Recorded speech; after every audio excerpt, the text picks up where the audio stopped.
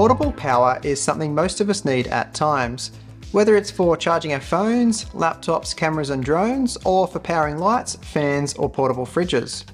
A company leading the way in portable power stations for all use cases is Bluetti. They make portable power stations capable of powering your handheld devices, all the way up to power stations that can power your whole home for days on end. Recently, Bluetti reached out to me about reviewing their new portable power station, the Bluetti EB3A. The EB3A is their entry-level power station. It's the most portable power station they offer at only 4.7 kilos, yet it's powerful enough for a multitude of uses. In this video, we'll be taking a look at what's in the box and learn about the device itself, and then once I've had a chance to test it out, I'll share my thoughts in another video, so make sure you subscribe so you don't miss that upload. Full disclosure, Bluetti did supply me with this EB3A for review purposes, but this video is not a paid promotion. With that said, let's get into the unboxing. Inside the box you'll find the main unit itself, along with a couple of cables, a user manual and a warranty form.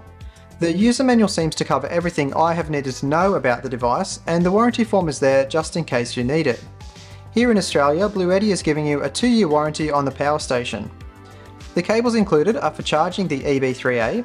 The first is a standard AC power cable, and the second is a cable you can use to charge the power station from solar panels.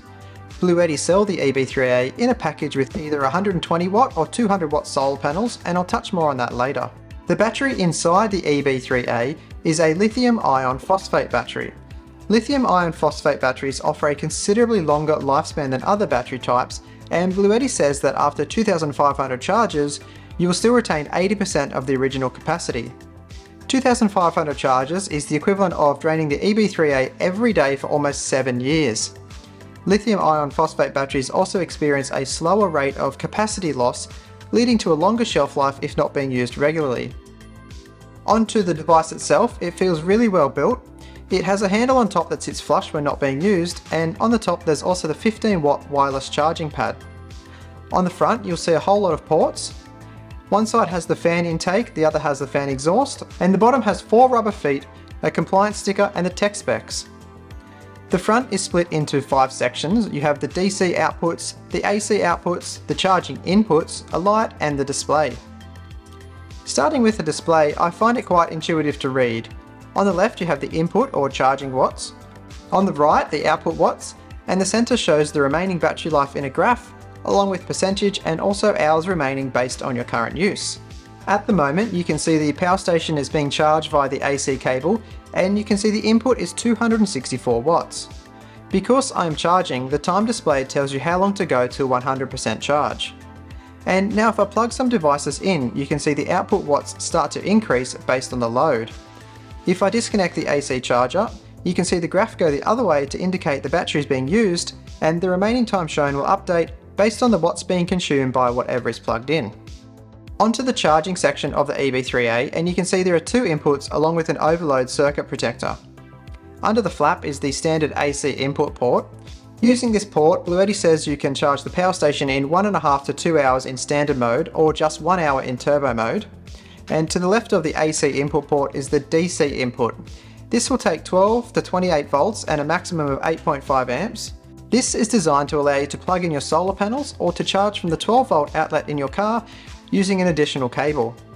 You can see here I have a solar blanket plugged in, and it's a very overcast day so I'm not getting a great deal of solar power. At this rate it'll take quite a while to charge.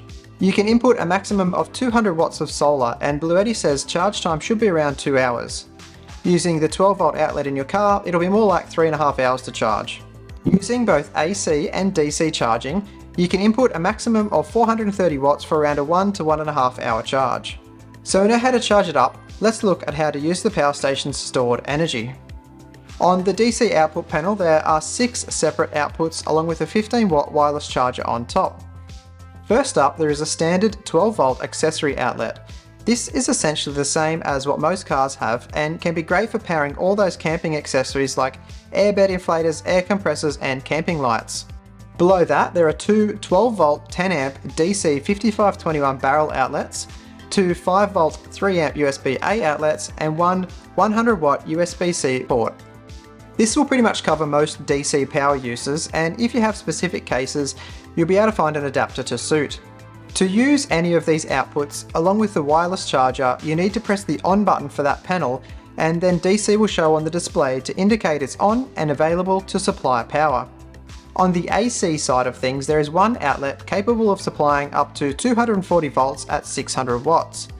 This is enough for things like a small blender, mini rice cooker or small fridge.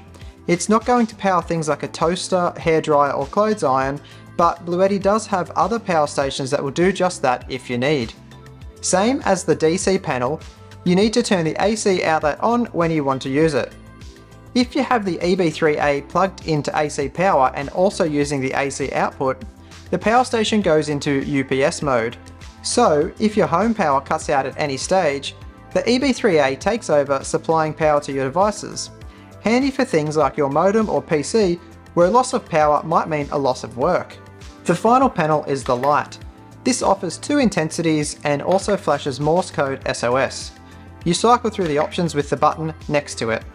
As with most devices these days, there is an app to control the EB3A too.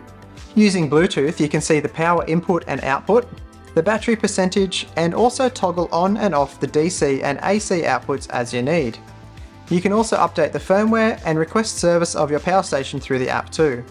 Just to show you quickly one use for this power station, all the footage of me talking to the camera in this video has been powered by the EB3A. I'm using it to run my main light, my backlight, even power for my camera and iPad for my script. It's pretty impressive.